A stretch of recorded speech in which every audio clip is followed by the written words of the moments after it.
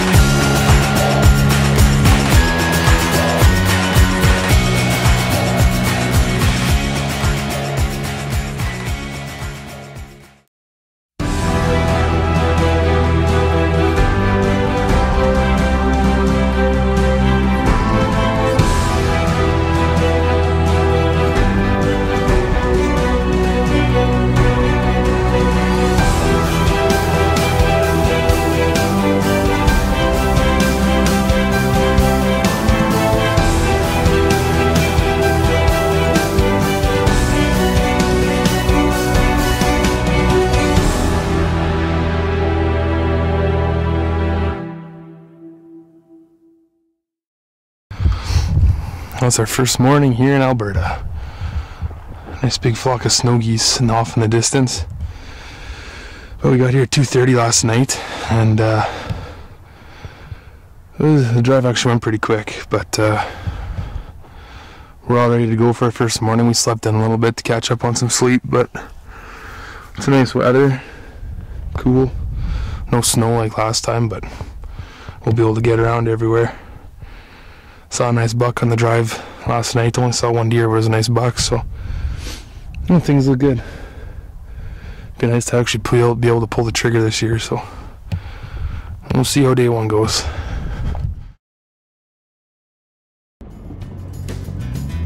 Day one was very much what we expected. A late start due to our early morning arrival, and we missed the first light feeding time. We still covered lots of ground and managed to find some good deer.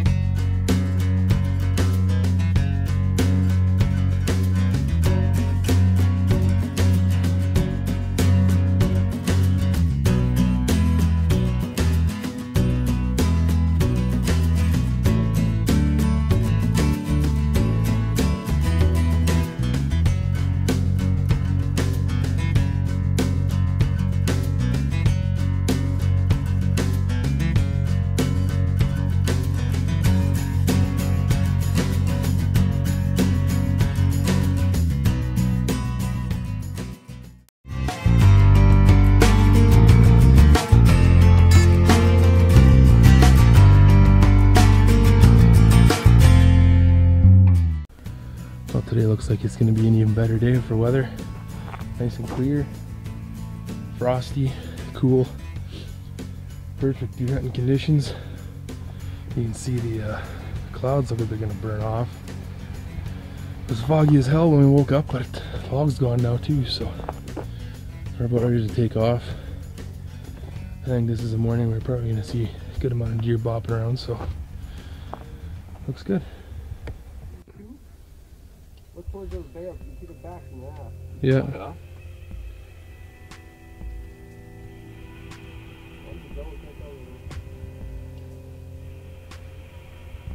That's a big 2-pointer, that one down there.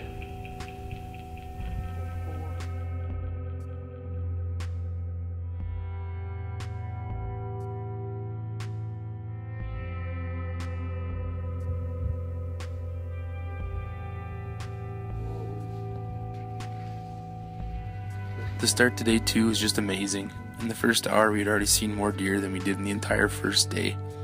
We hadn't quite seen anything that we wanted to try and take just yet, so we decided as a group that we would head to a different area and see what we could see. That decision paid off.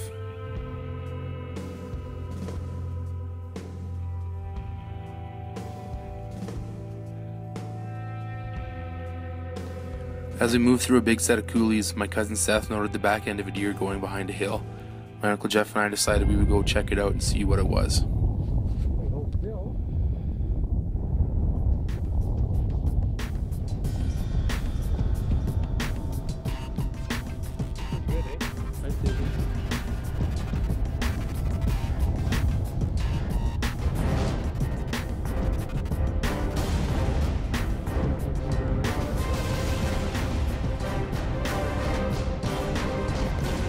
We literally just stumbled right into a jackpot. This big buck was making his way towards us with every step. He had no idea we were there, and the wind was in our favor. All we had to do was sit tight and hope that he was going to give us a good shot opportunity before he spotted us.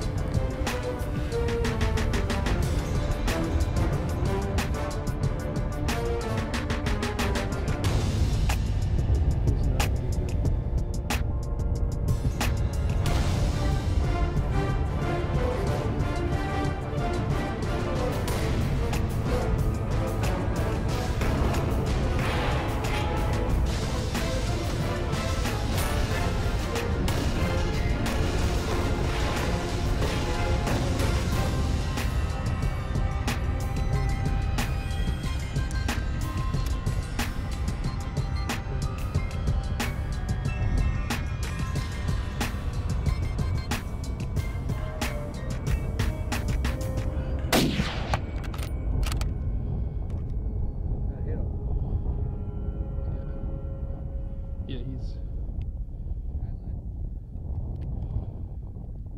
hit.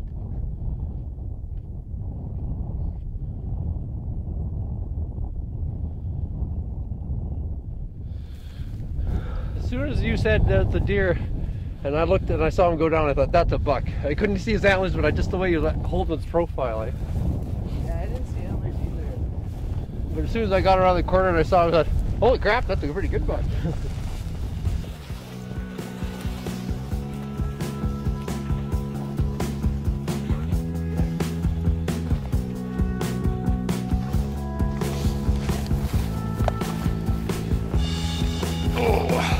Pretty good buck.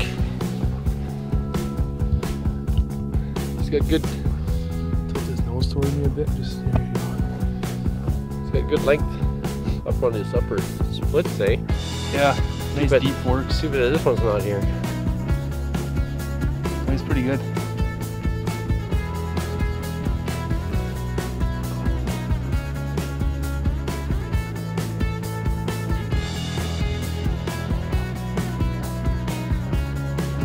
I thought he looked perfectly even when he was walking to us there. Yeah. I thought, man, he's a nice 4x4. Technically 5. I know we don't count that as here. We count prototypes. He kept coming closer. That was. I was thinking, man, he doesn't even see us. He was 150 on that first shot, eh? I figured, like I said. About that. I just held the 200-yard mark on the. Well, my scope's set to 200 a little high, so. Just waited till he wasn't skylined and. Yeah. I thought, well, I don't want to shoot the first shot. He says shoot, and I think, well, I don't know what's over there anymore. And then when I saw him, but then I thought, well, he's gonna walk right into that little coulee in front of us.